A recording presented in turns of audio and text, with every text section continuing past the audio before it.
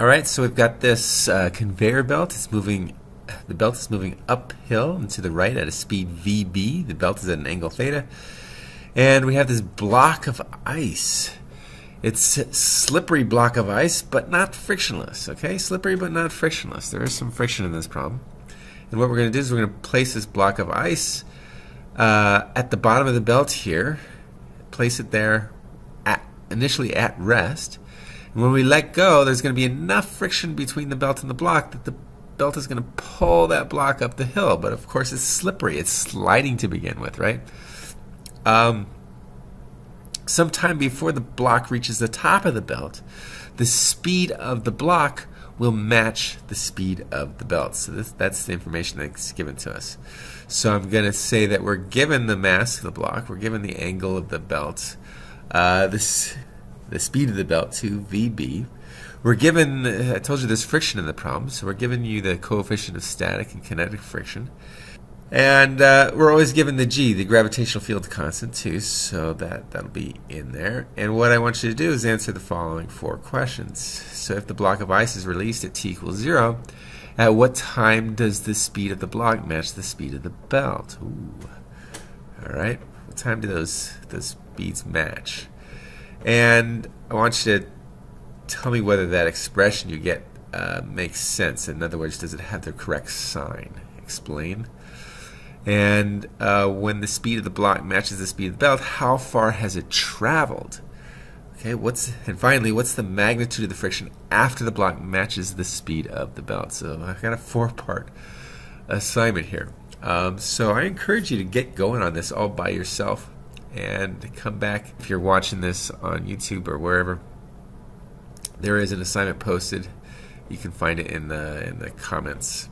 If you're in my class, you already have the assignment, I assume. But work out the problem itself. Use this video as a way to check your understanding when you're finished. All right, so I'm working out this problem on paper, and the first order of business when solving the problems like this is as specified in the checklist, is I'm drawing a picture, right? I'm labeling various quantities of my problem. For example, the angle of the ramp, the speed of the belt. It's a good idea to also put in sort of your basis vectors. So maybe I'll squeeze that in right now. I'm going to call sort of E hat 1 to be the direction tangent to the ramp. Of course, you can give it your own name. And you can decide to make these basis vectors horizontal and vertical if you want to. I think it's kind of easier to do this perpendicular and tangent to the ramp. So E hat 1, E hat 2 will be those coordinate directions. And then, of course, you list the quantities that are given to us. Mass, angle of the ramp, the coefficients of kinetic and static friction, respectively. We're also going to need G, the gravitational field strength. I always assume that's given, so you can list it or you can leave it off if you want. Might as well just list it. And there's my list of givens. Then I want to list the quantities that I want to find. So the quantity number 1. So the first thing we want to find is this thing I'm calling T-match. That's my name for it. I didn't give it a name in the problem statement, so I'll just call it T-match. It's the time at which the speed of the block matches the speed of the belt. Second thing I want to find, I'm calling D-match. This is the distance the block has traveled at the instant that the speed matches the belt, so at time T-match. And finally, the last thing I want to determine is the magnitude of the friction force between the block and the belt after that instant where they match, right? Where they match the speeds. And that's it. All right, so next step is to draw a free body diagram. So we'll do that here. There's my box. Free body diagram has forces on it, right?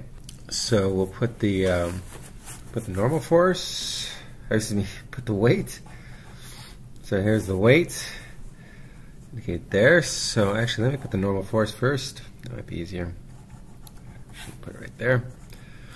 So normal force is all in the E hat 2 direction. Normal force means perpendicular to the surface. So I'll say N E hat 2 for that normal force. Notice I'm following the rules according to the free body diagram checklist and the problem solving checklist. All forces, all vectors on the free body diagram are labeled as vectors. So N in the E hat 2, that's a vector. Then I got the weight. It's important to note that weight points straight down. Some students think or believe that the weight should be perpendicular to the belt for some reason, but it's not. Weight is straight down. Which means what? If weight is straight down, then it means a portion of it is going to be in the minus e hat 1 direction, and a portion of it is going to be in the minus e hat 2 direction, right? So might as well get that decomposition stated right here. I think it fits better right here. So weight has magnitude m times g. And if you do the vector decomposition, you'll find that a sine theta component of it goes into the minus e hat 1 direction, and then a positive, no, still minus, I guess, minus mg cosine theta goes in the e hat 2 direction. So there's the weight. A lot of students want to put VB onto the free body diagram. But VB does not belong on the free body diagram, right? VB is a speed, right? It's the velocity of the belt. The belt would be moving way up and to the right with speed VB. That's not a force, right? Only forces go on free body diagrams because only forces produce mass times acceleration. So only forces, no VB on there. So the next thing is friction. Let's talk about friction really quick. You'll notice in this problem, I gave you coefficients of kinetic and static friction, right? So first of all, do we have kinetic friction or do we have static friction? That's the first choice to make. Think about it for a second. Let me actually work this out. Well, initially the block is not moving, right? The block is stationary. The belt is moving. Block is stationary. So one might say that since the block is stationary, we should have static friction, right? The block isn't moving initially. But wait a second. The important thing to notice is not whether the block is moving or not. It's whether the surfaces are sliding relative to each other. Here, the surfaces, I mean the bottom surface of the block and the top surface of this belt. These are the two surfaces that are in contact, right? Here's the surface of the block. Here's the surface of the belt. They're in contact. Yeah, and what's going on? The block here, this hand, top hand, it's stationary. But the bottom surface, the belt, it's moving, right? Those two surfaces are sliding against each other. Because I've got this sliding going on, the sliding, the scraping, the scrubbing, whatever you want to call this relative motion between the two surfaces, because those two surfaces are sliding against each other, that means we have kinetic friction. Okay, kinetic friction is when surfaces are sliding against each other, and that just the fact that these surfaces are rubbing against each other creates friction. Right? That's what we have here. Static friction would mean the two surfaces are just squished against each other, and maybe they're moving together, maybe they're just sitting together still. But in this case, we've got sliding, right? Just like this, sliding. All right, so therefore, we should have a kinetic friction on here. I haven't put an arrowhead on that force yet. Should that friction force by definition is tangent to the belt, should that friction force be up and to the right or down and to the left? Which way? Now again, this is a confusing part to a lot of students. A lot of students will look at this and they'll say, hey, the problem statement says the block is going uphill. Since the block is going uphill, the friction force must oppose that motion. Right? Careful. Careful. Sometimes it's better to embody this and feel it again. So here's these two surfaces, the block and the belt. They're here. Initially the block is not moving, so my upper hand is going to stay stationary. My belt is going to move. What does the block feel, right? We're drawing a free body diagram for the block, so these are the forces that the block feels. It's got this belt scraping against it, scrubbing it, tugging it. The belt is trying to pull the block uphill, right? Right? The belt is trying to push the block, pull the block, tug the block this way. Yeah? Yeah, that's what's going on. It's feeling a force upward and to the right. That's the direction of friction. In this case, friction isn't opposing the motion of the block. Friction is causing the block to start moving uphill. The friction is the only thing pulling up the hill. And maybe I should point out this. So we were explicitly told in the problem that the belt pulls the thing uphill. The belt is the only force that goes uphill. The belt is the only force that goes to the right, so it has to go to the right. That friction force has to go to the right. Otherwise, there's no way for the block to accelerate upward and to the right. So here's the friction force. I'll just call it F, and it's going to be in the E hat 1 direction. Right? FBD. All right, so the next thing we need to do is draw a mass acceleration diagram. So let me put it over here. I label it MAD. And the whole point of a mass acceleration diagram is to write the right-hand side of Newton's second law, mass times acceleration. So we got this block of ice. It starts off at s equals 0. So it starts off over here, and then the block just sort of cruises uphill, according to the problem statement.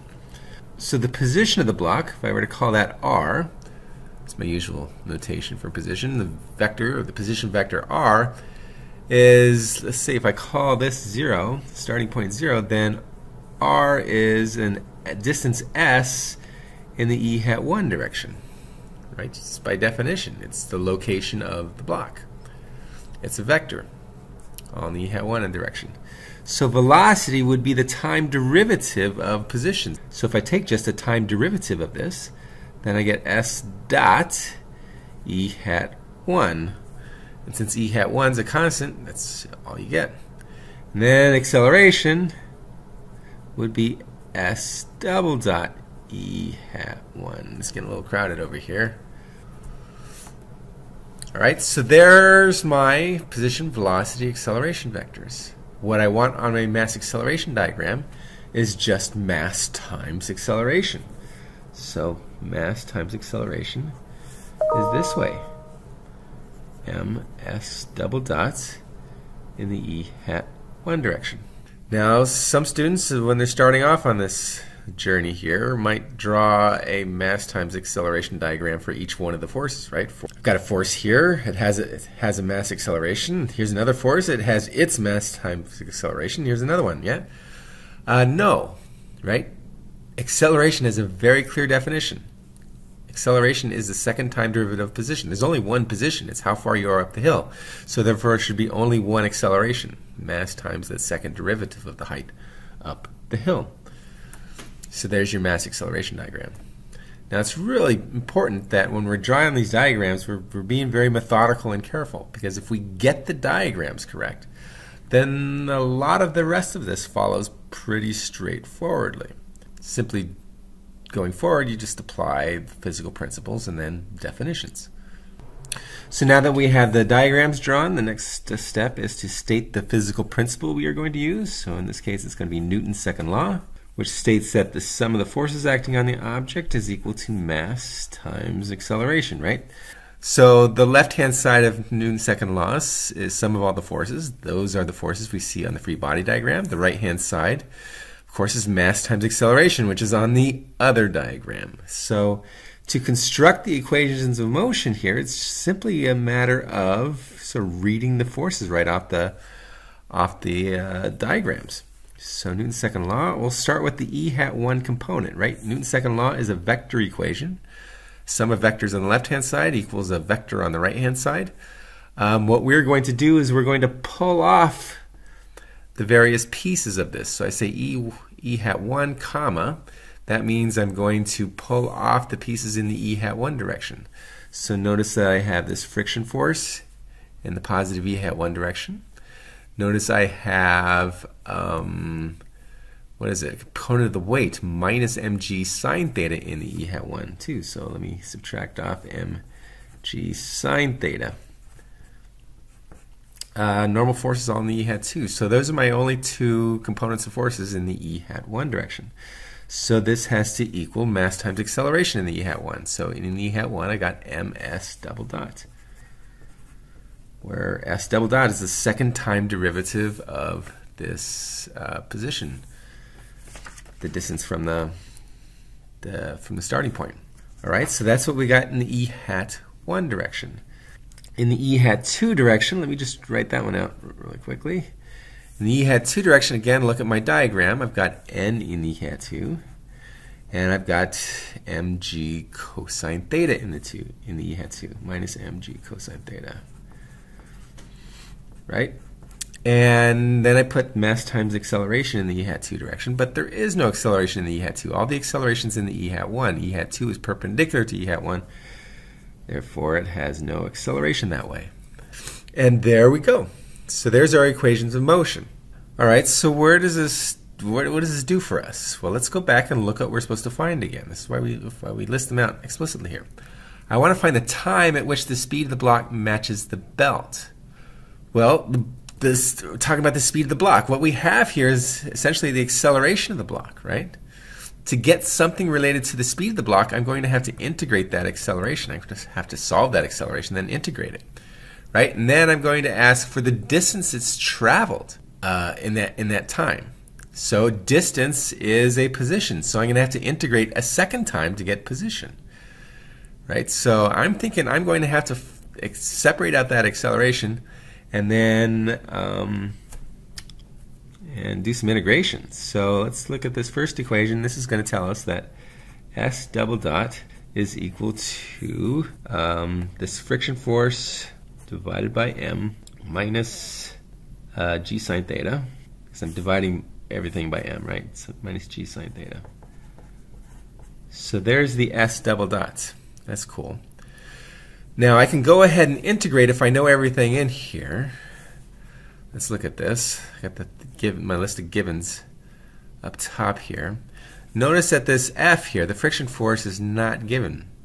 Coefficients of friction are given, but not the friction force itself, right? These are coefficients of friction, not the friction force itself. The friction force, remember, this is kinetic friction. This is a sliding friction. I'm going to have to figure that out. Remember that sliding friction is proportional to the normal force. Ooh, boy. Right, the normal force is the force from the belt acting on the block. And so, well, look, we got a normal force down here, right? So this second equation right here tells me that the normal force is equal to m times g times cosine of theta. Notice that this expression for the normal force, where did it come from? It came from Newton's second law. It didn't pop out of some general knowledge that the normal force is always equal to the perpendicular force opposing it.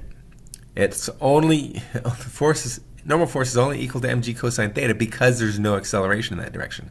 If I had a curvy path, right? If this was a curvy path rather than a straight line, then I would have an acceleration. We'll talk about that a little later on.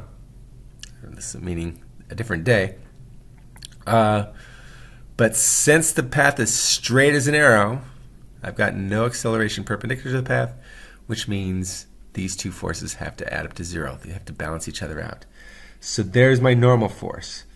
So this tells me, just by using the Coulomb model of friction, this tells me that friction force, which is mu kn, is going to be equal to mu k times mg cosine theta. And then what I'm going to do is I'm going to substitute that into this equation star. So we'll substitute this into equation star, which will give us that S double dot is equal to mu kg cosine theta minus g sine theta. Or I can write it a little simpler, like so. So here's my acceleration. Notice I have the acceleration, this S double dot, I should really call it a component of acceleration. I have this S double dot in terms of what? G mu k theta. G mu k theta, right?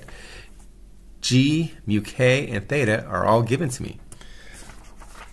So we have the acceleration, right? We have an expression for acceleration that we can use going forward. Everything here is known. Furthermore, what else? Furthermore, notice that g is a constant, mu k is a constant, and theta is a constant. So all these terms here are constants. So s double dot is a constant. That's kind of nice because constants are easy to integrate, by the way. Not only is it constant, is this a negative constant or a positive constant? I'm going to let you think for a second. Is that a negative constant or a positive constant?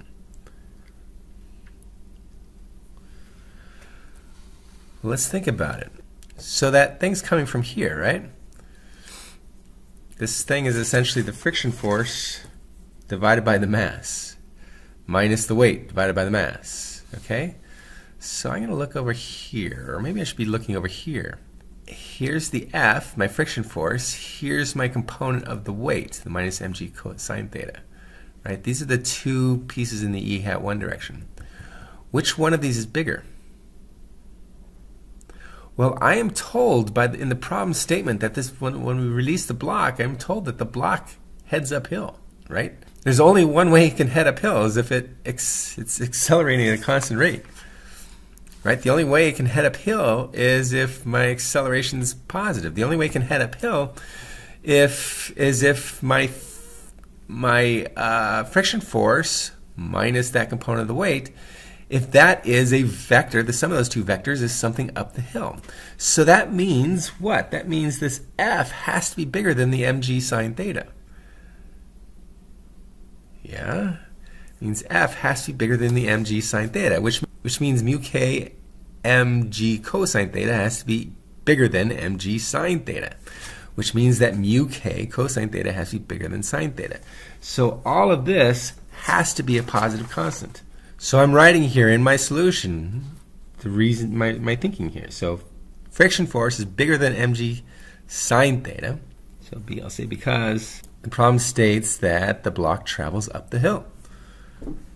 Right? So you need a positive acceleration for that to happen.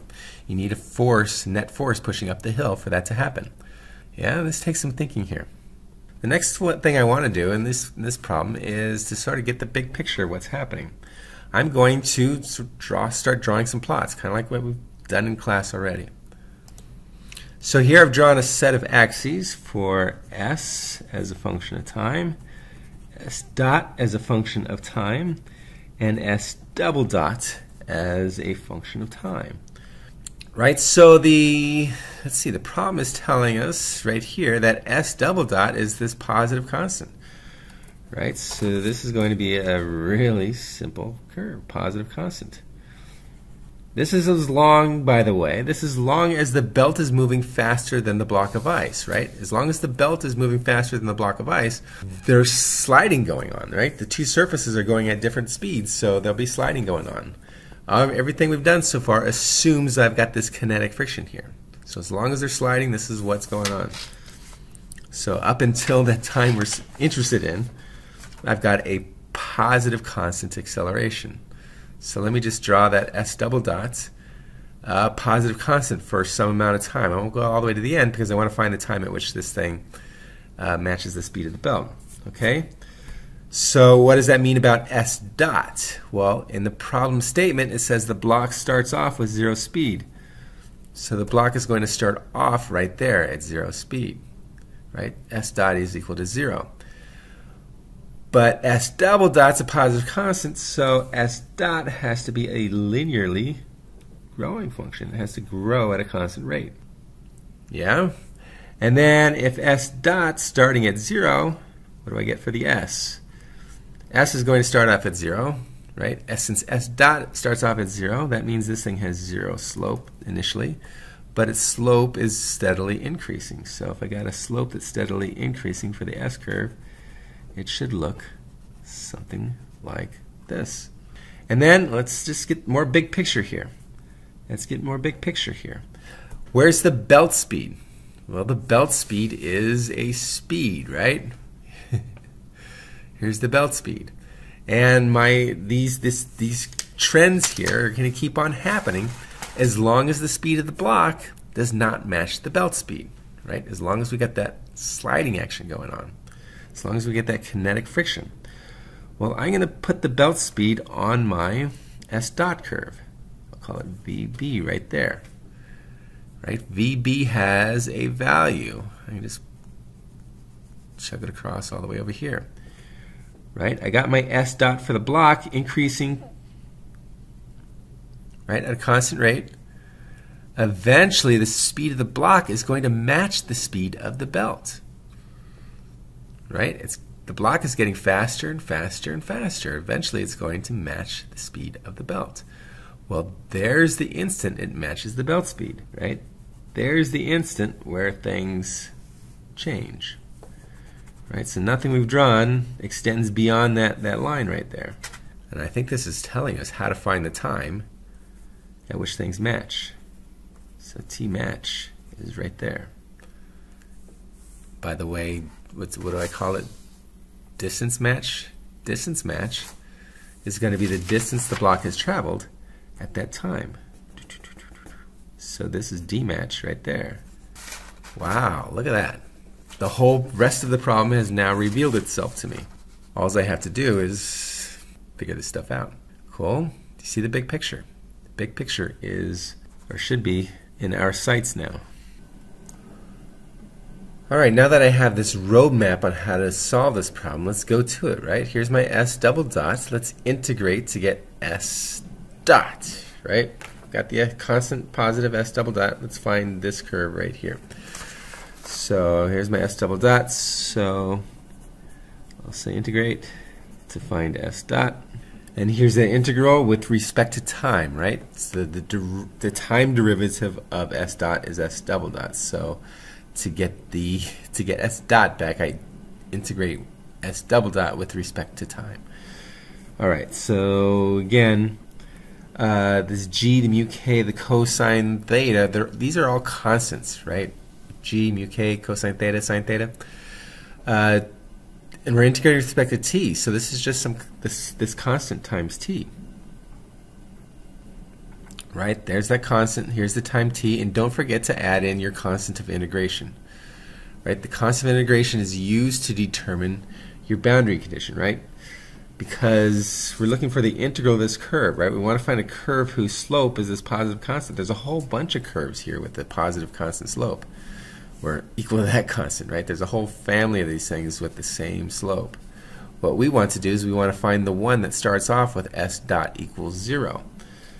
That's our initial condition, right? We were told that the block of ice starts off at rest, so S dot has to be 0. So let's say initial condition, or IC, tells us that S dot evaluated at t equals 0 has to be 0.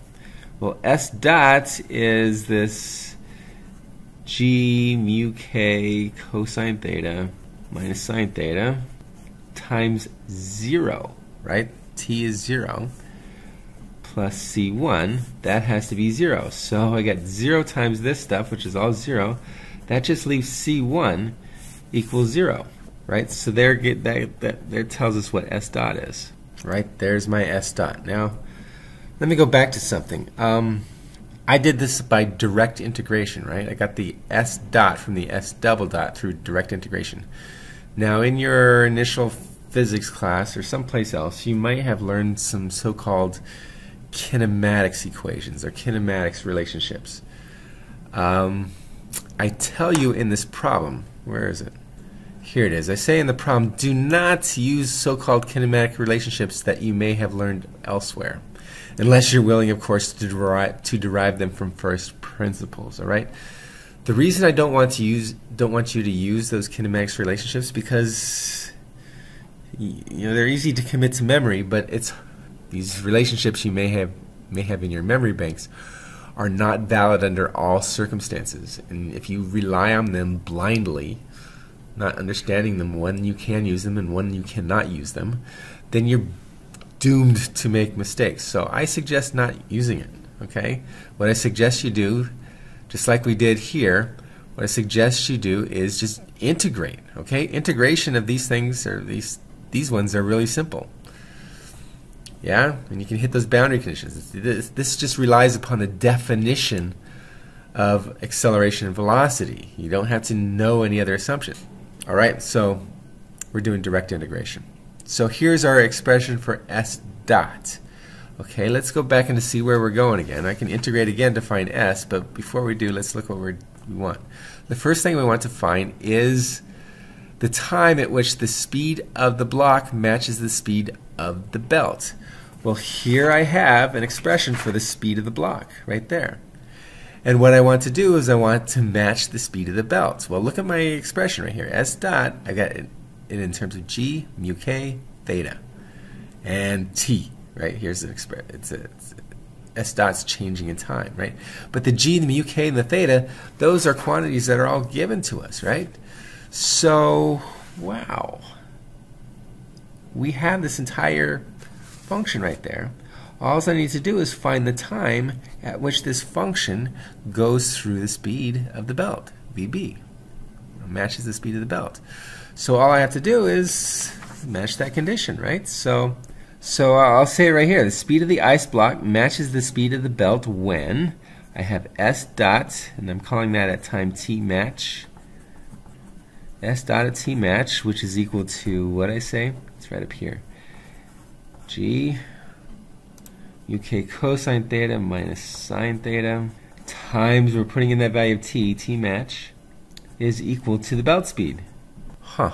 Now I can find the t match, right? Everything in here is known except for the t match. That's what I want to find. So let me find it. So t match is just VB divided by this mu k cosine theta minus sine theta. Did I leave out a g? I think I left out a g, didn't I? Oh, can't forget the g. This is my answer to question number 1. If I like it, let's check the units, check the dimensions. Checking dimensions is required in these problems. Required. You can't just skip it, right? It's a very important task to do. So, what I want is a time out of this thing, right? T match is a time at which the belt and the block match their speeds. So the stuff on the right-hand side better be a time. So let's check it out. So in the numerator, it's a speed, right? So speed is a length divided by time. It's in meters per second, or miles per hour, or feet per year, something like that. So that's a length divided by time in the top. In the bottom, the denominator, what do I have? What are the units of mu k? Yeah, we thought about it. What are the units of mu k? Well, remember how coefficient of kinetic friction works. In fact, I think I have it written over here. We used it right here, right? The friction force is equal to mu k times the normal force, right? Friction is a force. This normal force is a force. Both friction and normal force have the same dimensions here. Therefore, mu k has to be dimensionless, right? It's a dimensionless quantity. It's a nothing. It's a nothing. It's a ratio. Right, so mu k is a nothing. Cosine theta, what's a cosine theta? Well, again, done this in class. Draw a little triangle here. What's cosine of theta if I were to draw this triangle? Well, cosine of theta is what? Where's theta again? Theta is this angle right here. So cosine theta is this length of the triangle divided by that length of the triangle. It's a length divided by a length, which is, again, unitless. So cosine is unitless. Minus sine is also unitless, right? Sine is the opposite side, the length of the opposite side divided by the hypotenuse. It's a length divided by length. So everything in the denominator here, or at least everything, maybe I should say in these parentheses, are all ones, right? One blows, just one here, right there. That's all ones. And I don't know if you remember, just a moment ago, I almost forgot to put the G there, right? I almost forgot to put the G there. If I didn't have the G there, if I forgot to put the G there, then my dimension check would have found the error, right? Without the G there, the dimensions on this left-hand side is just a length divided by time. I need a time. Right? That would have caught my mistake, but I caught my mistake without doing the dimensions. The G has units of length per time squared, right? This is 9.81 meters per second squared, or 32.2 feet per second squared. This is a length meter per time second squared, per time squared.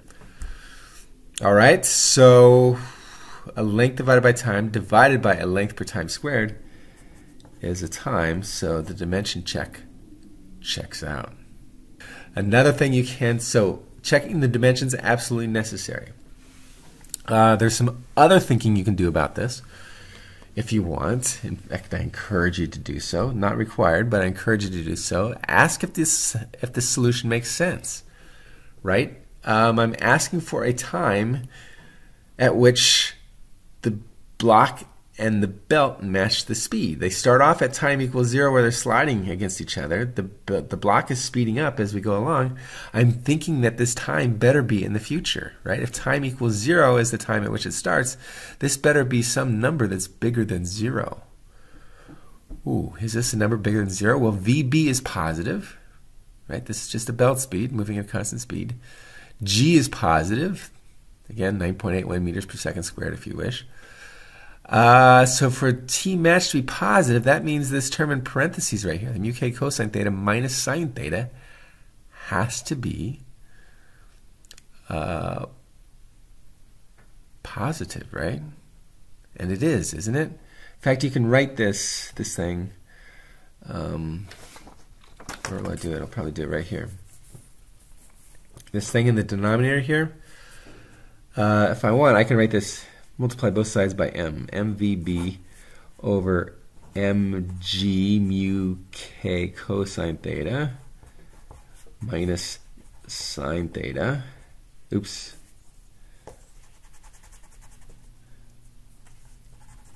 mg sine theta. So here's another way of writing this exact same thing. I just multiplied both top and bottom by m, and I expanded out the denominator, right? So mg mu k cosine theta. Well, mg mu k cosine theta, that's just the friction force, right? And here's the component of the weight. We argued previously, where'd it go? I think it's right on this page. We argued that the friction force has to be bigger than mg sine theta. So therefore, this denominator has to be positive. That's exactly what we want. That's exactly what we need. The thing's bigger than 0. The time is bigger than 0. And I'm feeling more confidence about my my answer. So I'm going to put a box around it. And I'm done with part 1 of what I'm asked to find. Right? This is magnitude with an E on there. Cool. So the next thing I want to do is check that I want to find the distance traveled, right? That's my second thing. D match, distance traveled at time t match. Well, all I have to do is, again, here's my big picture. I just found this time t match now, and I just have to integrate. If I integrate the s dot to find the s, I can take this expression for s and evaluate it at this time t match, and that will give me the d match. Easy peasy, right? So now I want to integrate what? I want to integrate my expression for s dot, right? So integrate s dot, which is equation, I'll give it a symbol here, give equation pound sign. So I want to integrate, I'll say equation pound sign to find position as a function of time. So here's what I'm integrating. There's that expression for velocity that we had before, the s dot.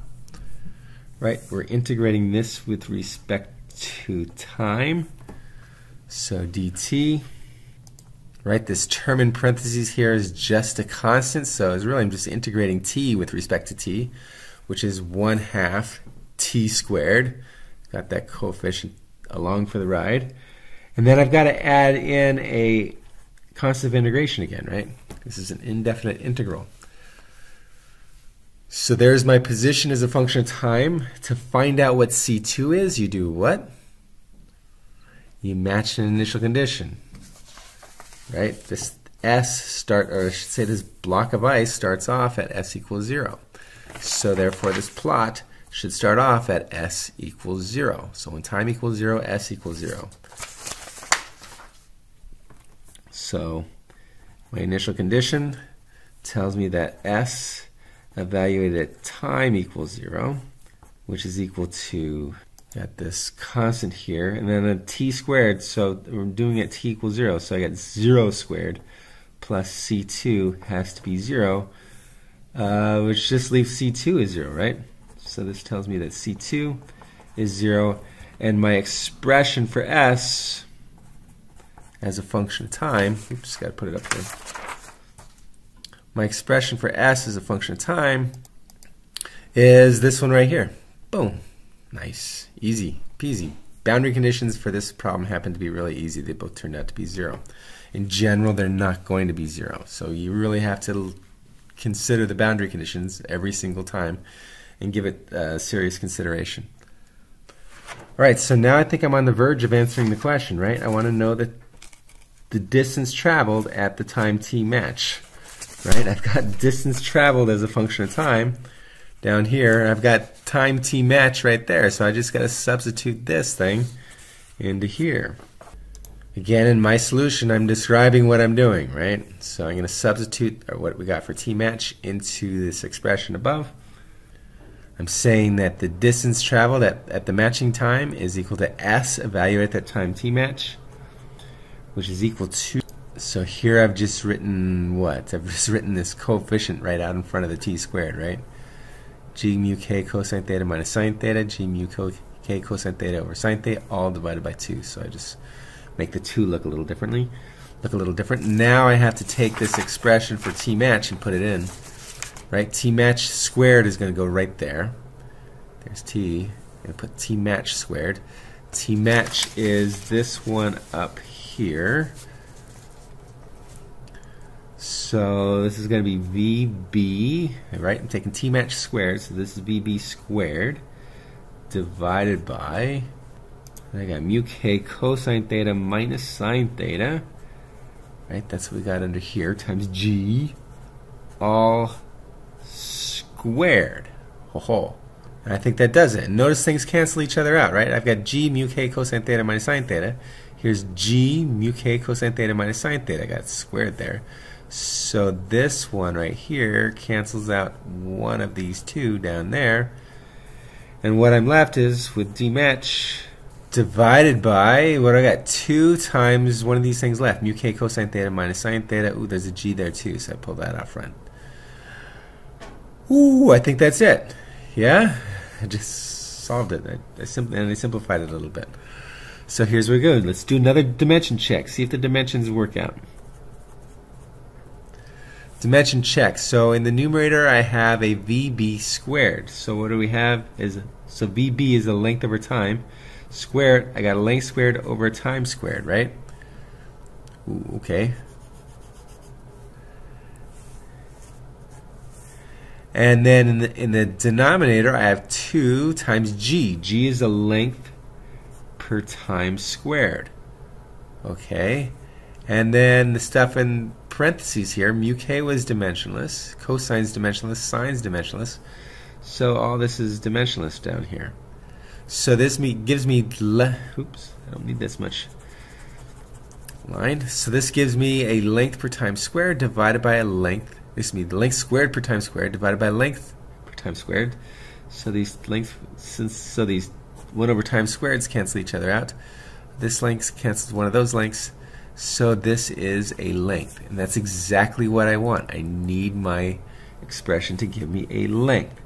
You can check the sign if you want again. Mu k cosine theta minus sine theta, we've already said that was positive.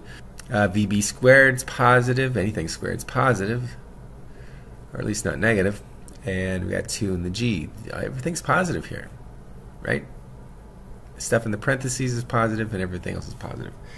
So therefore, I guess I'm feeling comfortable about my solution again. So I'm going to call this one my answer. I'll put a box around it.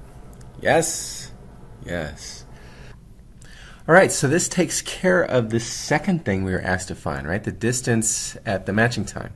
The third thing I have on my list of things to find here is the magnitude of the friction force after that time t match, right? T match is when the block of ice matches the speed of the conveyor belt.